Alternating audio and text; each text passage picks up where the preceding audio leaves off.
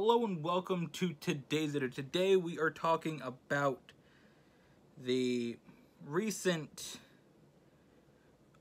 things that have happened basically with the Hong Kong protests, and mostly we're going to talk about Blizzard's involvement in not helping that cause, but we will touch a little bit on the recent NBA things going on as well. So, to discuss,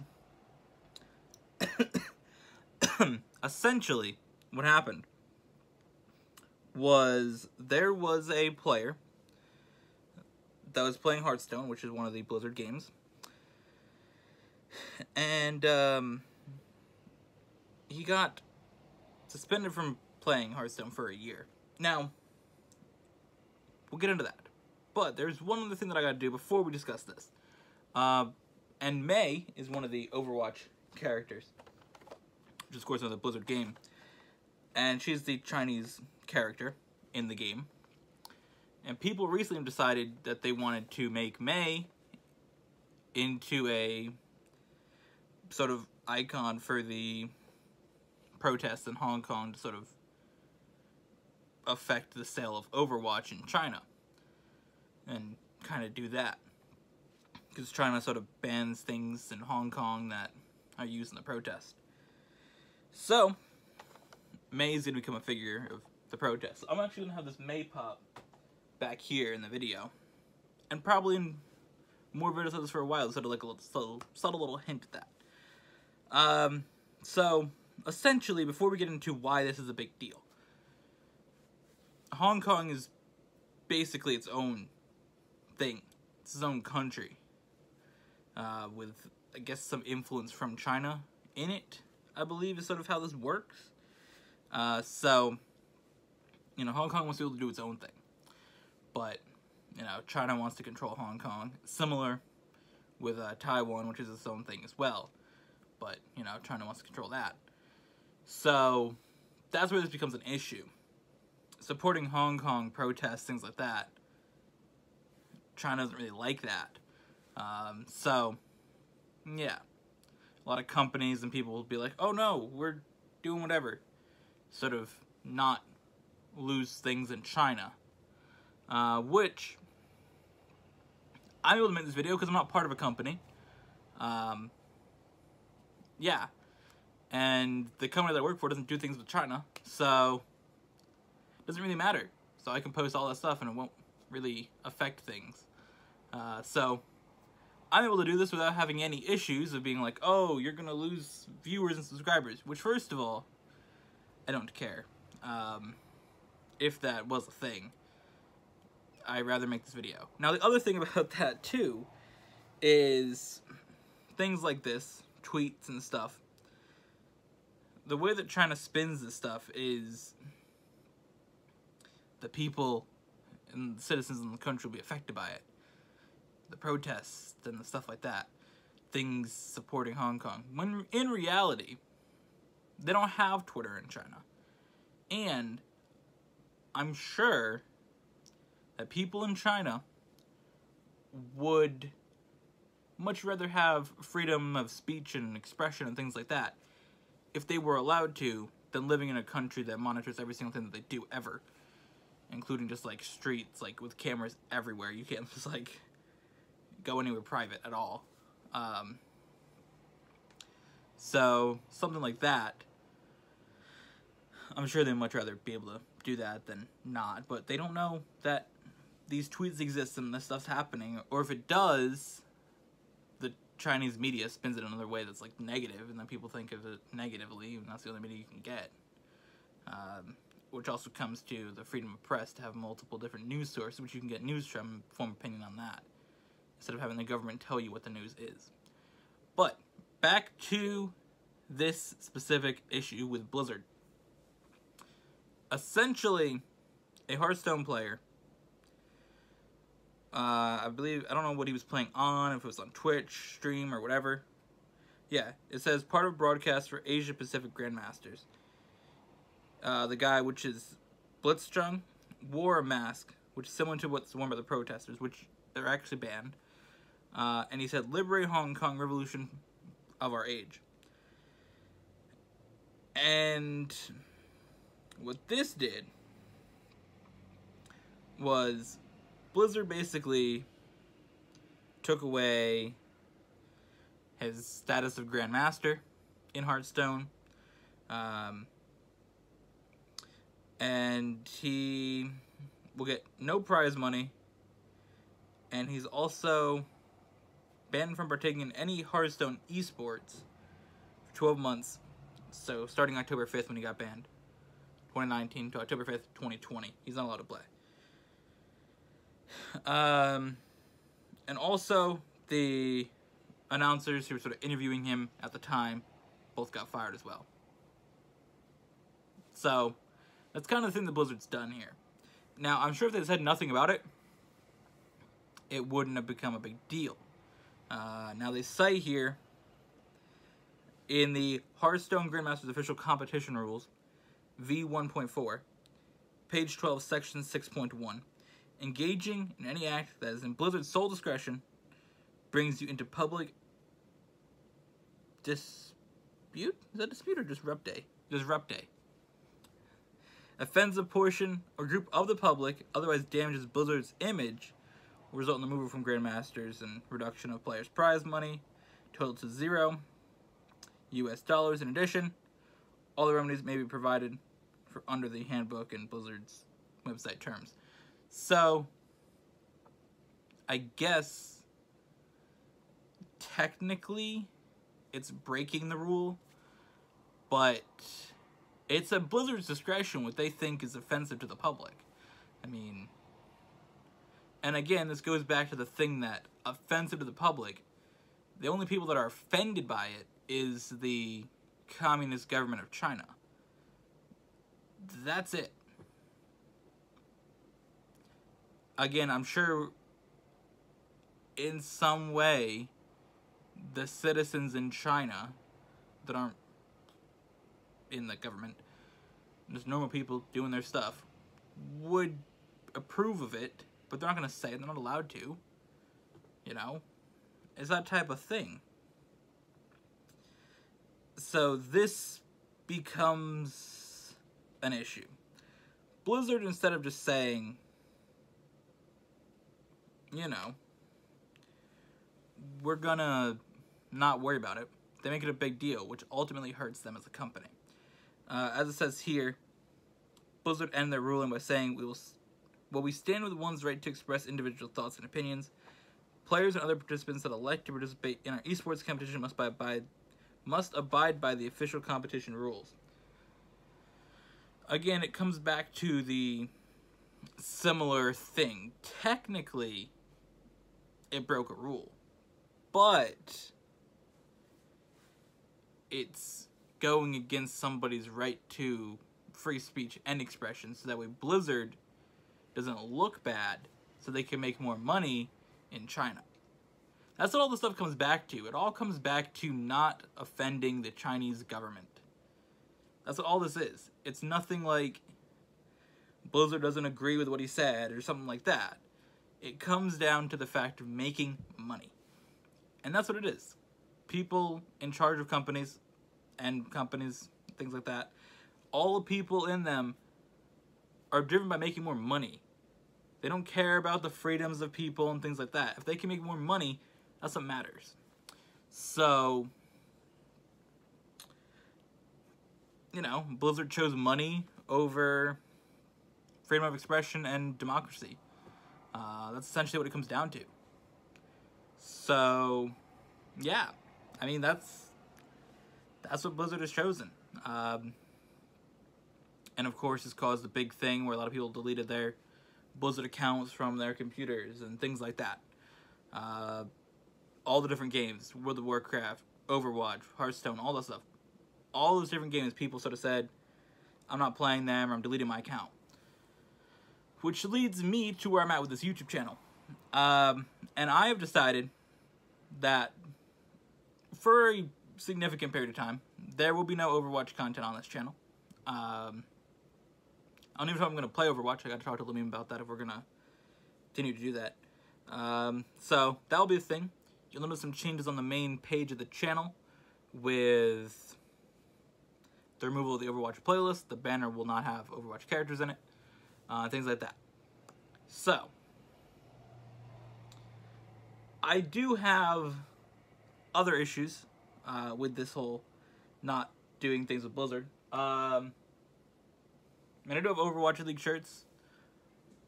They are more the team, though. They don't say Overwatch League on them. If they said that, I wouldn't wear it. It is one just Soul Dynasty's logo, which isn't owned by Blizzard, so I'll be wearing that still. And then I have the things with Diva on it. I'm gonna sort of keep around just because Diva is my favorite character of any video game. It's sort of hard to just be like, I don't want this around. So that's the thing. And again, the Diva hoodie, I'll probably wear that. But I'm not going to be playing Overwatch on the channel. That's really the main part of this. That I really don't want to have that on the channel at the moment. Just because of how things are with Blizzard. And people have, employees walked out the other day protesting. I liked that. That was pretty cool. So Blizzard's really just taking, like, an L. It's like, what do you want? Do you care about your current fans that are established and are, been giving you money for years? Or do you want to make more money in China while losing people here? You gotta try to figure that out as a company and what you want to do. Overall, it's unfortunate that, this is the thing that Blizzard has done. They sort of chose the wrong side of the debate. They chose money over democracy and freedom of speech again, as I said. So this takes us to other companies who have done things. So,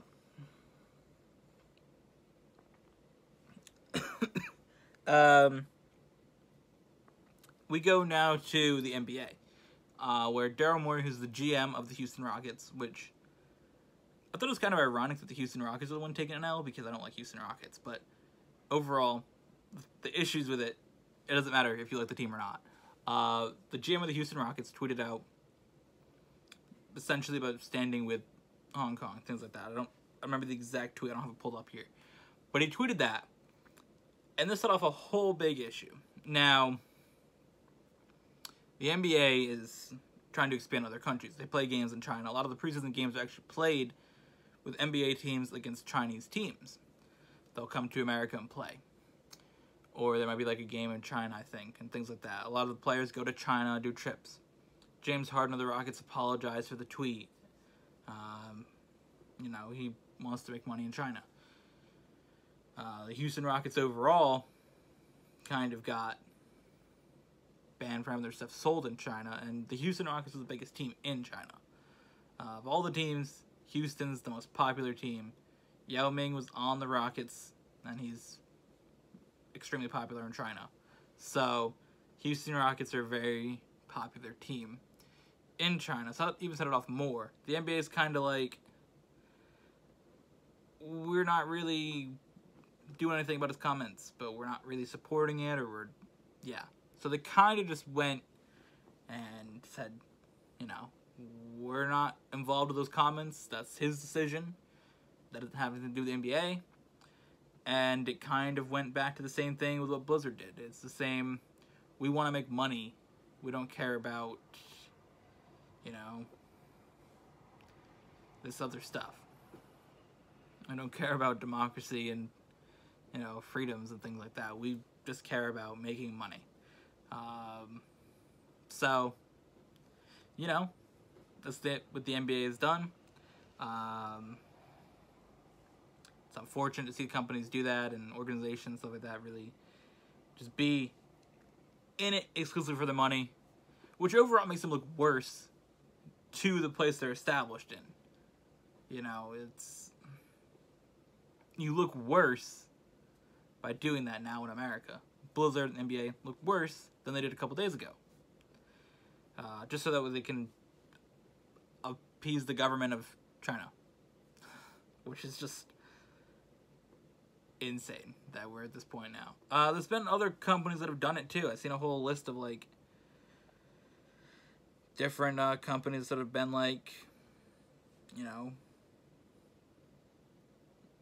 Let's see if I can find it here. Well, basically, there's a whole list of this stuff. Essentially, the first thing the NBA responded was they're extremely disappointed with the Morris inappropriate comment. That's how they started it. So that becomes a big issue. Also,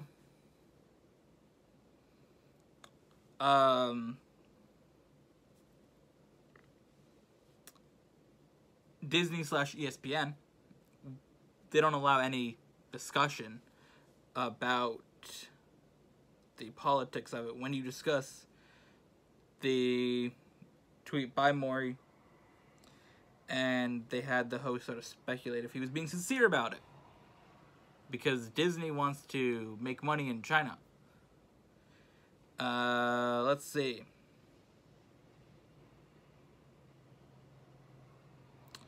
Other things to sort of just like appeal to China. Apple doesn't have the Taiwan flag on the iOS in Hong Kong. And they also had a protest map app, which was used in Hong Kong for people to sort of avoid police and things like that in Hong Kong, which is beneficial to the people.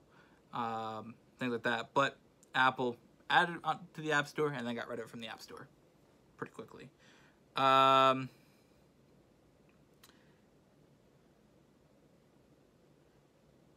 Anything else here? Google got rid of a pro-Hong Kong game from the Google Play Store called The Revolution of Our Times because it was sensitive event content. Blizzard again cut a live stream when a college here in America was doing an esport thing and they held up a Hong Kong sign. They cut the feed on that. Basically, Apple kind of gave, it says your iCloud data and encryption keys to China for the iPhones that are in China, I believe. I guess is what it means, so that they can track people more. And it says Apple also minimized the seriousness of iOS exploits that enabled China to track people. And they ended up in concentration camps in China. Good job, Apple. Other companies here.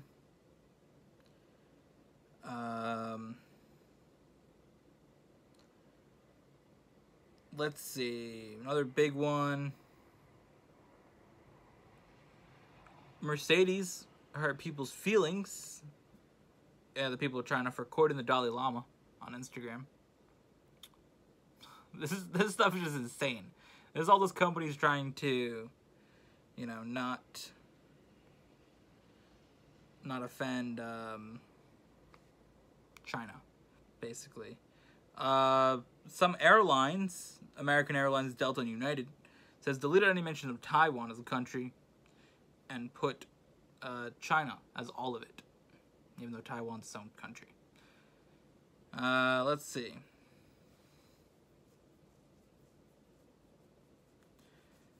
Audi had an incorrect map by having China without having Taiwan on it. Again, Taiwan's its own thing. These are all just like little things that companies do to appeal to China. Ray-Ban has its website description from Taiwan and Hong Kong to China, Taiwan, and China, Hong Kong.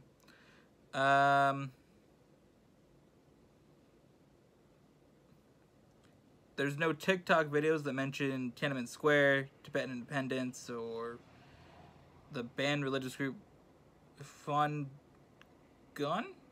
I hope I'm saying that correctly. But yeah, that's a thing. These are just some of the ones that are on this list here.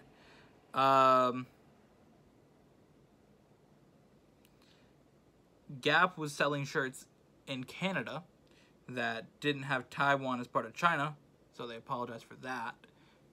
they can sell stuff in China.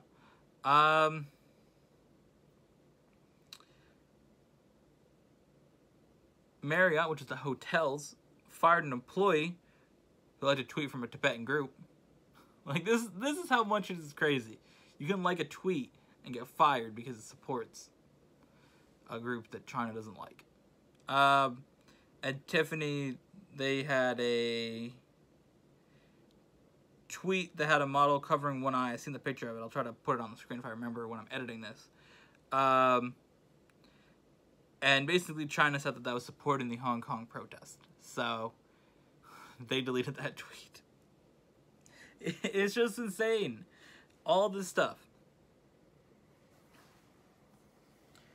is just insane. Now, of course, these are minor ones in the news compared to Blizzard and the NBA, which had this on a large scale. Recently at some NBA games, there's people wearing Hong Kong shirts and signs, and they're actually getting removed from the games, which is just insane that people are getting removed from games for protesting in America. And again, Blizzard, like, they're losing people from playing their game so that they can make money in China.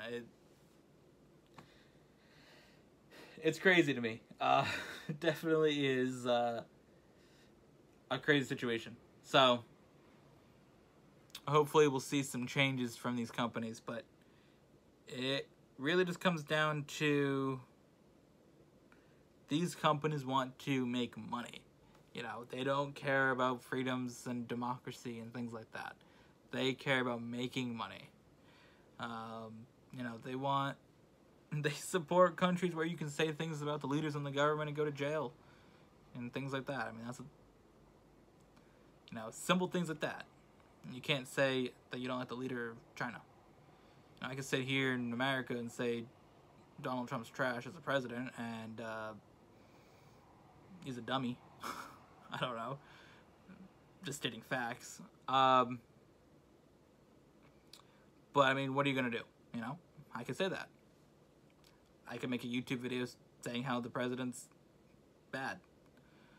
And, you know, you can tweet about it. And it's not going to matter. I'm sure he wishes he could do something about it. Because he likes those dictators. But either way, that's a different subject. But yeah, so, you know, companies don't want to support democracies and freedoms. So that's kind of where we're at with that. But no Overwatch content for a while on the channel until things change a little bit here. I just don't want to, you know, do that stuff, and we'll see how long this lasts for on the channel, but if it gets to the time of the Overwatch League, I'll have to decide if we're going to do videos on that or not. But that's kind of where that is, so you'll see some changes around on the channel. And let me know what you guys think in the comments down below. And we'll see you guys in the next one.